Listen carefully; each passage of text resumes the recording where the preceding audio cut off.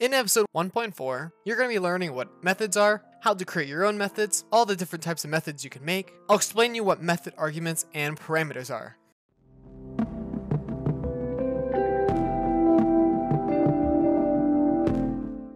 Hello everyone, it is CryptoGrounds here. Welcome back to another Unity idle game tutorial video. This is episode 1.4, and this is the 2021 edition. If you enjoyed this video and if you learned something new, make sure you smash that like button, subscribe to my channel if you're new, and also consider turning on the notifications for future notifications of videos and live streams. Anyways, let's get on with it. So in this video, we're just going to be doing stuff in our controller script. So any method I'm about to make here is purely for demonstration and not going to be used towards the actual game. So first of all, let's explain what a method is. Well, we've created quite a few. We've made 3 right here, and we've made a special one right here, which this is called a constructor, as I explained in the past. But we're going to be looking at these 3 specifically. So we first have our access modifier, which is public, private, internal, stuff like that.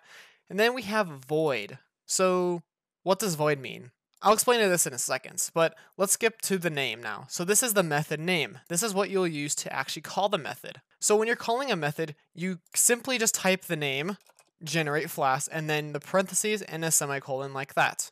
Pretty simple, right? So now when we write a method, well, let's say we want to create a method that we want to display something, or we want to do something like subtract Flask, okay, for example. So when we subtract Flask, we're just going to do data Flask minus equals 1, for example. I'm actually going to call this subtract Flask.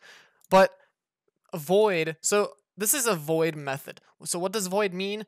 Void means that we're not returning anything.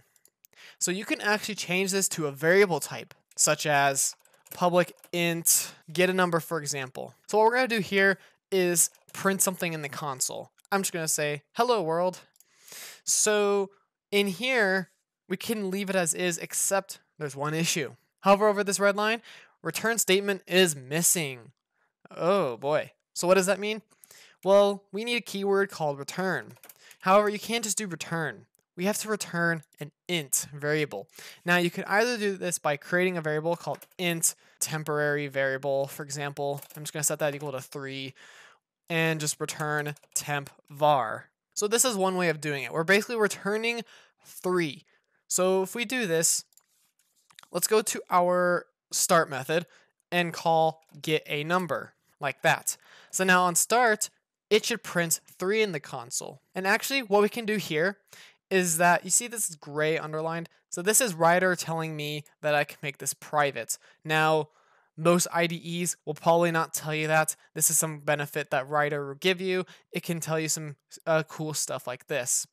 So I'm going to make this into a private int method. Now, the reason why I'm making it private is because I'm only accessing this in this class. Now, if I was having another script, like in data or some other script, and it was accessing get a number, this would have to be public. So we're just going to leave it as private. And since it's not being accessed by button, we can also leave it as public. Let's run it. And you can see it says hello world. Oh, one more thing. So it's printing out hello world. So we know it's being called, but we actually need to print get a number. So the cool thing about an int or variable method is that we can treat this as a variable. So if we make a var, which is where we can determine what the variable is, whatever we set it to. So like right here, an int temp var, we can just replace int with var, and we'll know that temp var is a integer. But we're gonna leave it as an int just so you guys understand what that is. And in here, we're just gonna set var number equal to get number. So we could set this to a number variable, and we're just going to print that number in here. Also, fun fact, print right here, this is a method right here, and we are putting in a variable in here, and I'll explain what these are called. So as you can see, it printed out 3. So we are returning the number 3 in here. Cool. So now let's do something special. What is this in here? How can we put variables inside of a method? Well, here it's called an argument. How do you create an argument?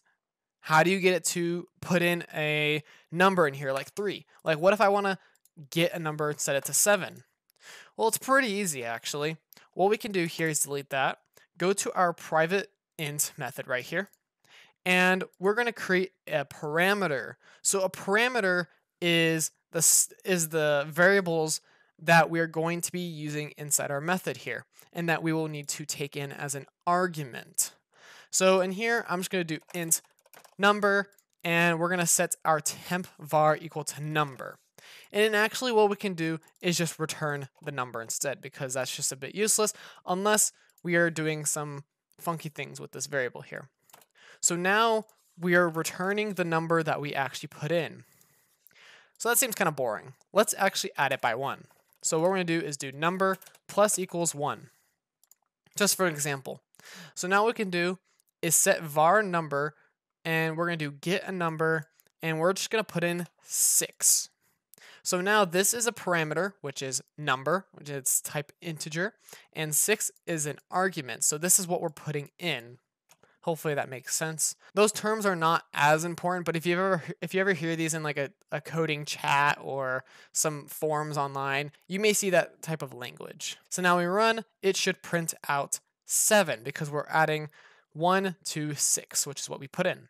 Very nice. You can do this stuff with string as well. So let's create a new method called private string modify name. So in here, we're going to take in a string as a parameter, and we're just going to call this original. And what we're going to do is we're going to modify this string in whatever way we want to. So what we're going to do here is return a space plus original plus some funky stuff, whatever we want to here. Just some random characters, I guess. And I'm just going to put this is a string, and then just, actually, yeah, we'll just do this is a string, and then it's going to show the original string that we put in. And now instead of get a number, we're actually going to replace this with, we're actually just going to delete this variable altogether. And now we're going to print modify name, and then we're just going to put hello world. So now what it's going to print is this is a string space hello world. So what we're doing is that we're just joining two strings together inside our method. Remember, this is the argument, this is one of the parameters. Cool, so now it says this is a string hello world. So you can actually have more than one parameter in argument. So what we're going to do here is add an int parameter, and I'm just going to put count. Let's say we want to print this more than one time, just for random example here. I'm just going to create a var, which will be a string, and this is just going to be called str, which is short for string, and we're going to set this to this is a string space semicolon, and in here we're going to use our count to add this to a string more than one time. So we're going to use a for loop. So a for loop is very easy. It uses the key term for, and you just do int I equals 0. So basically we're starting at 0, and it's going to iterate until a certain limit. Like if we put I is less than 3, it's going to run 3 times because it goes 0, 1, 2, 3, and then once it goes to 3, it'll immediately stop and not run the code inside the for loop because 3 is obviously not less than 3. So we're going to do semicolon I plus plus. So basically we're incrementing I by 1 every time we loop. And I can also do a print I just for demonstration. And what we're going to do is do str plus equals original and then plus a space, just like that. And you can make this int var because 0 is an integer, so we're just going to set I to 0. And replace this 3 with count, okay? And then we're just going to return str instead. Neat. So now what we're going to do here is we're going to put in a string here. I'm just going to put cg as the string, and I want it to display 5 times. So there you go. We have our 2 arguments here, cg and 5, and our 2 parameters, original, which is a type string, and count, which is a type integer. So now when we run it, we should see this is a string, and then cg 5 times. Cool. This is a string, cg, cg, cg, cg, cg. So as I was explaining earlier, it goes 0, 1, 2, 3, 4, and that is 5 times. It starts at 0, and it ends at 4. And our count is 5, because 4 is less than 5, and 5 is not less than 5.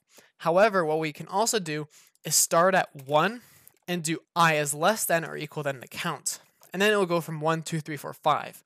However, in the future, when you start using arrays, which I will be teaching in a future episode, this will mess things up because, again, I'm going to explain in the future, but basically arrays work based on 0. So it starts like a 0, 1, 2, 3, 4 for a size 5 array. And again, I'm going to get into that in the future. So anyways, guys, I hope that made sense. And if you learned something new today, and if you enjoyed this video, make sure you smash that like button. Consider subscribing if you're new, and turn on the bell for future notifications of videos and live streams. Anyways, I hope you guys have a great one. I'll catch you guys in episode 1.5, which will be a very special episode, which is Break Infinity, and that should be fun. Thank you guys for watching, and I'll catch you guys in the next one. Peace.